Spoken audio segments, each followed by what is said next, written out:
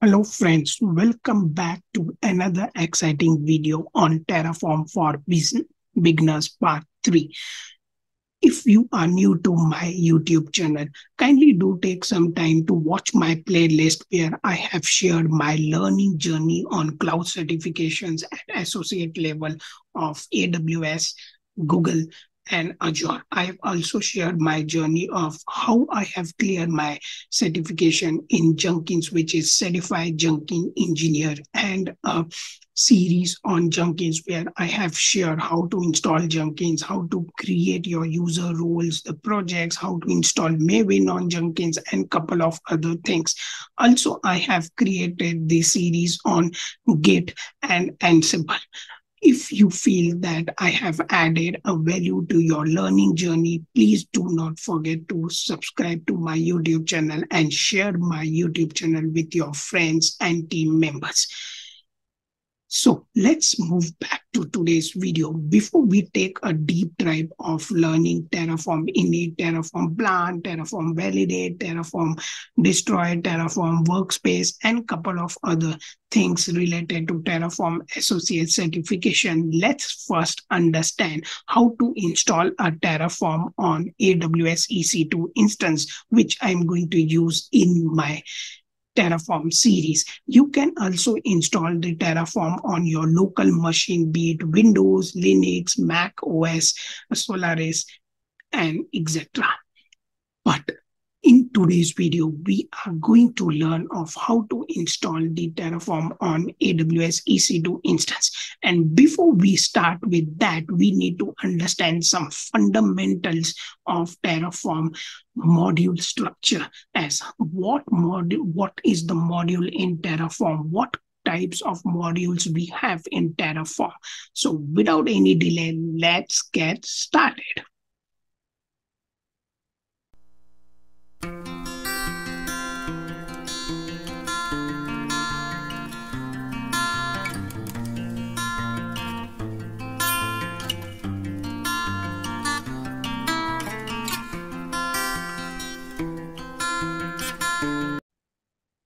So friends, let's together learn the module structure of Terraform.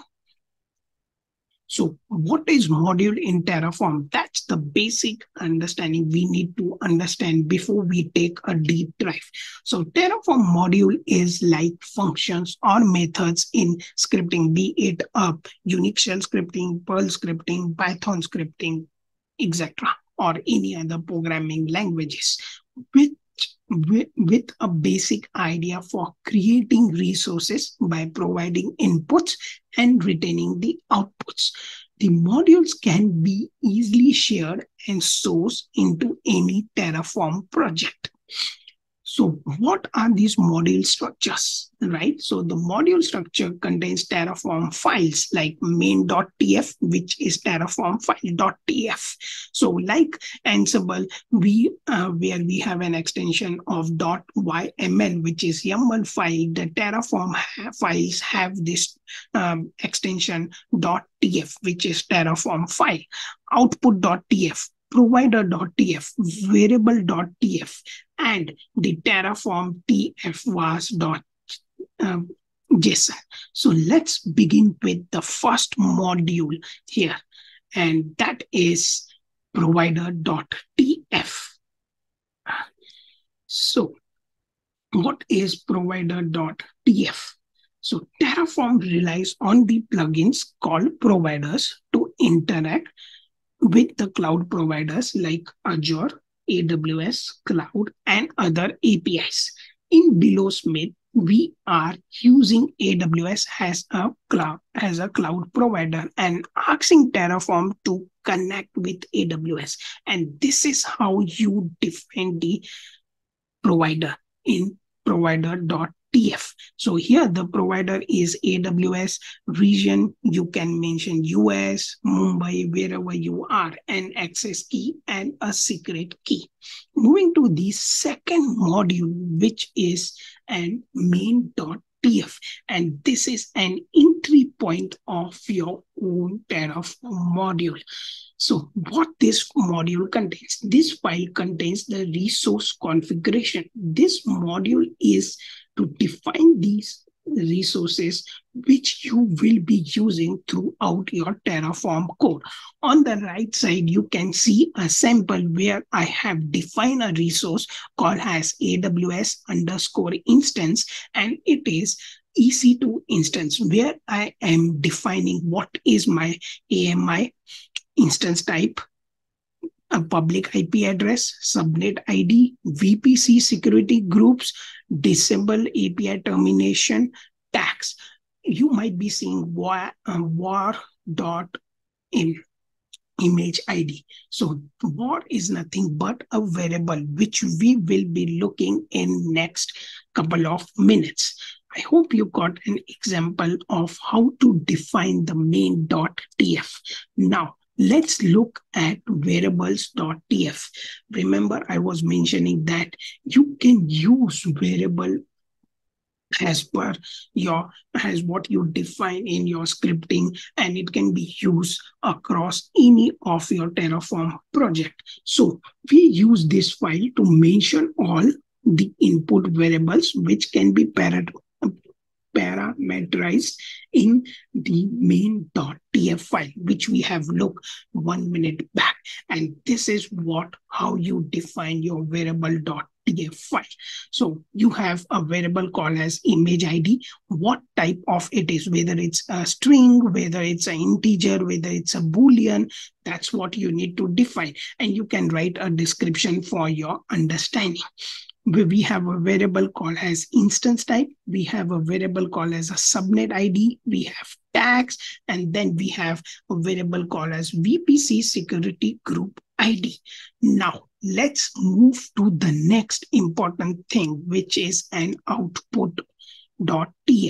So what we define in this file? In this file, we generate the output for the resource to refer in the module. We have generated the output for security group as can be seen below, which is on your right hand side, where I am defining an output variable output called as VPC security group ID, and I am basically displaying that what is that group ID from the module, remember, which we have defined in main.tf. So now let's move to an important file where we define actual variable value, and which is nothing but your terraform.tf was.json. This is important file where we pass values to the variable. Remember, we have defined the variables in variables.tf, and we have used that variables in main.tf. Now, this is the file where we are actually passing the values or defining the values for those variables which we have used. It's like in shell scripting, you have a configuration file where you have defined the variables. Say if I have an environment called prod and SIT and UAT, I have a variable like prod underscore env, UAT underscore env, SIT underscore env, and now I want to use these variables in my main code, and that's where I define as an export UAT underscore env, UAT SID underscore env, so that I can use that configuration file, all those variables throughout my Unix code. And this is what it is defining in module means. So if you see the example of this, you have an image ID, instance type, subnet ID. Remember, these are the variables. Security group name, VPC ID, and you have a lot of other things which you can define in your variables.tft and pass those values in terraform.tf was.json. This file is totally driven as per your requirement and the configuration which you want to make it reusable anywhere in your Terraform code.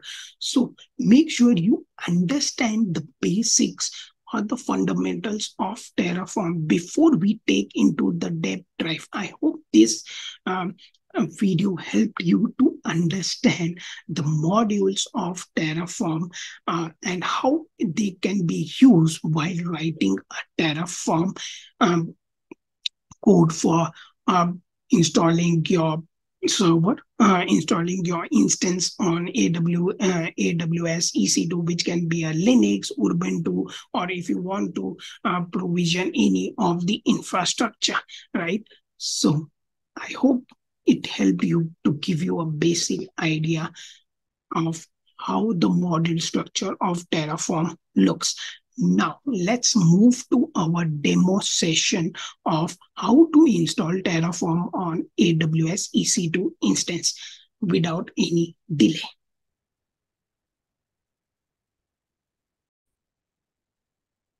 So friends, this is my AWS console. If you haven't seen my video on how to create an AWS account, kindly do watch my playlist where I have given a detailed steps of how to create your first AWS account. So right now we are on AWS console and we are going to search here. There are two ways.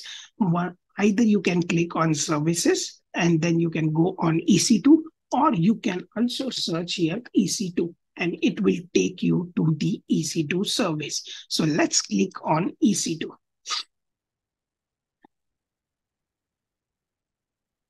So if you see right now, I have nothing running on my EC2 dashboard, which is zero, no load balancers. I have a couple of security groups, the key pairs, and a couple of other things which you see on the EC2 dashboard. There are easy ways to start your first EC2 console. Either you can directly click here on EC2 on the launch instance, which I will be doing in next 1 minute. And it takes me to the page where I need to specify the EC2 name, what security group I need to use, what kind of machine I'm going to use. So let's just give it as demo in a form. Okay, and I'm going to use Amazon Linux. Okay, and it's a free tier eligible. So there are a lot of things which you see as a free tier eligible. This one is a very basic one, 64-bit. Then you have Amazon Linux with .NET, PowerShell, and then you have another one with the SSD volume type, but we are going to just use a basic one, which is 6486. Okay, now let's go down and here you can select the instance type. So the free eligible instance type here is TC2 micro, but you have other instance type like G1, C1, which is compute, and couple of other instance types you have. But as of now, for our demo session, it's best to use the T2 micro, which is a free tier eligible. Now let's select the key pair, which I already have it. I would just use the last time which I created for my Jenkins. So I'm just going to use that. And then I already have a security group. You can create your own security group if it never existed. But since I already have the existing security group where I have opened a port for SSH, for HTTP, I'm going to just use that. So I have couple of ports, but let me just use the first one. Okay, and then you have the storage configuration, whether you need 8 gig, 12 gig, and a couple of other things depend, but we just use a basic configuration. Then if you see, we have put all the information here. I need only one instance as of now. So that's it. And if you want an advanced thing, you can fill up here spot instances, IAM instance profile, auto recovery, shutdown behavior, and couple of other things. Let's not get into this, but let's just focus on creating our first basic EC2 instance. So I click here, launch instance. It will just take a moment, but it's getting launched. So if you see, you get a message here, successfully initiated the instance. Let's just go back to our EC2 management console, where we will see this instance coming up. So if you see, the instance state is pending. Let's just wait it to come up as the running thing. It's just doing certain checks. So if you want, you can refresh here. And if you see now, our instance is in the running mode. And the best part is once it comes into the running mode, you will see what is instance ID, what is the public IP address, what is the host name, what is a VPC ID, what is the private DNS name, and also you will see the security group, remember, which I have selected, where I mentioned that I have opened the SSH connection, which is 22. I have opened the TCP connection, which is 8080. Couple of other things. I have opened the connections, and which you will see here. That is an inbound thing, right? You will also see the networking details, storage, and the status checks. That means your instance is running or not. That's what it will give you, the instance states. And then we have a basic monitoring, how much is the CPU utilization, and a couple of other things. Let's not get into that, but these are the basic things which once the EC2 instance comes up, it gets initialized. So now let's click on connect. And we get 3 or 4 options. One is EC2 instance connect, okay, which has the username EC2-user, which we know. Okay, then there is a session manager. We are interested in SSH. And then there is an EC2 serial console. Say if you don't want to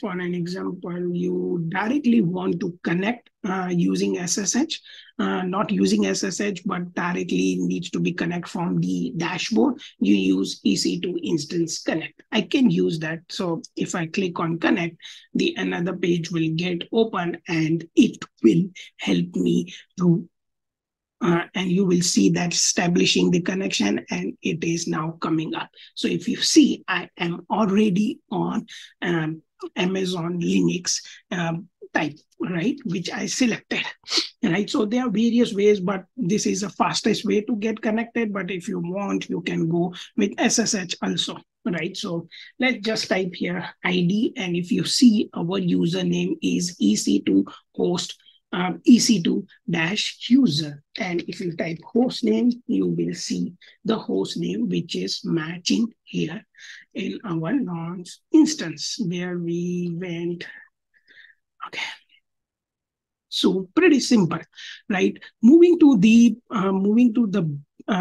other part, like you don't need to memorize anything like what all commands I need to install the Terraform. All you need to go is go to the Terraform page. I will give you the link of this, and it has the steps of how to install on Ubuntu, how to install on CentOS, Fedora, and Amazon Linux. And we are going to use this. So let's just copy paste this. It's very simple. All I'm going to do is, but before that, let me create a directory called as Terraform demo. Okay. Oh, sorry, we didn't have the directory, so let's just create it. mkdir Terraform-demo. And right now, if you do ls-lrt, you will see the Terraform demo. here. So let's go inside that. Oh, sorry. Let's clear the screen. Let's go into Terraform demo and let's execute the first step, which is sudo yum install yum utils. And if you see, it is getting started. And it is complete here. Now, the next step is we need to get the Terraform from the HashiCorp Linux repository, and we are going to just copy this and type here. There are various ways you can use wget to get directly from the GitHub repository or kind of thing, but let's use this simple way. And adding the repo to this, it got, and now let's install our Terraform.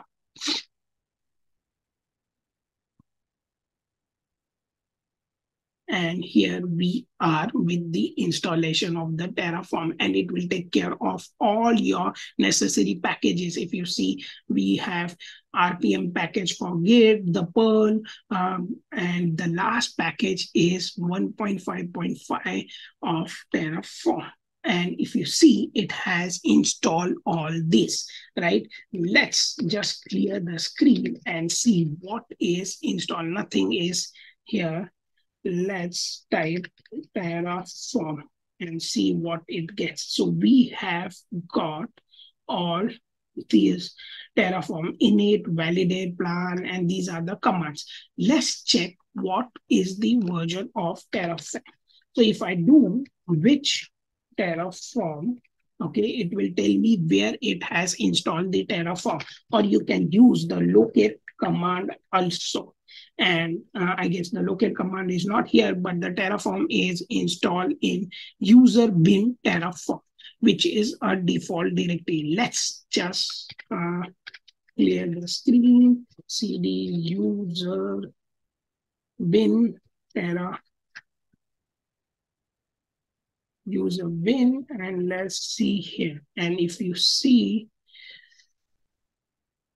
we see here a directory called as Terraform, or it's not a directory, but it's an executable file or kind of thing.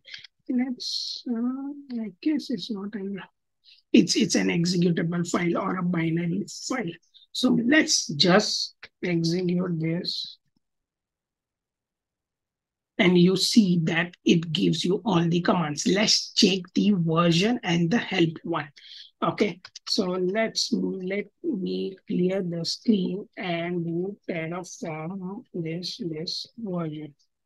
And if you see, we have installed Terraform 1.5.5. That is our version. If you want any help, like in Unix, we have a man command, which gives you the help information if you want to know how that command is being used. So here in Terraform, we have the help page, which we call as Terraform help. And if I want to know init, okay, it will give me what is that init and what options I have. So it says initialize new or existing Terraform working directory by creating the initial files and loading any remote state on downloading the modules. Say, for example, I want to know the options available for the plan command. Okay, so I'll just type plan and it will give me the details. And if you see here, generates the execution plan showing the actions of Terraform and a couple of other what options it has, right? So that's it. So let's go back to our directory, which is Terraform demo. And let's just type here user bin Terraform init. And if you see, it doesn't has any configuration file right now. It's empty, but But don't worry, when we go into our main session where we will be creating main.tf, where we will be specifying what kind of provider I want to make a connection and couple of other things, at that time we will be initializing it. Like remember, when we want to start our git using, we use git init, the same thing command we need to use for the Terraform in order to initialize it. I hope you got a sense of how to install the Terraform on AWS EC2 instance, and it's pretty simple. I'm going to give the link of HashiCorp in my video description. You can just copy paste that commands and get your Terraform installed on AWS EC2 instance. If you have liked this video, kindly do share this with your friends, and do not forget to subscribe to my YouTube channel. Your subscription and your comments really motivate me to come up with such exciting videos and help me to upgrade myself by learning day and day with the new technology. Thank you. Take care. Bye bye.